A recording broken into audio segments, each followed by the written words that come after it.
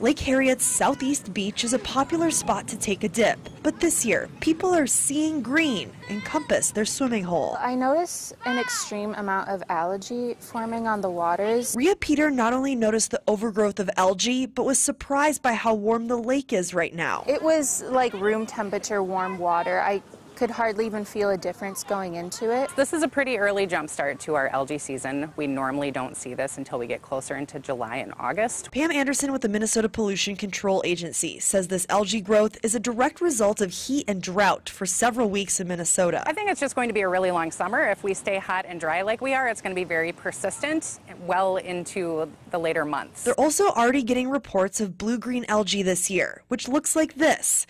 It's the type of algae that's toxic to pets. People are going to need to be on the lookout. Make sure you're rinsing off your kids and pets after they're playing in the water. This overgrowth is also making it tough on sailors. My sailors out here, even the instructors are getting caught up in the weeds a bunch. So at least 2 to 3 times a day, I'm having to drive the motorboat out there and kind of clear them out. Joseph Lund, who leads Lake Harriet Sailing School, says the lake is a foot shallower than normal because of this long stretch of no rain, another contributor to the algae and milfoil growth. There's some years where it's only a foot below the retaining wall, and right now it's all the rebar is even exposed, which good time for concrete work.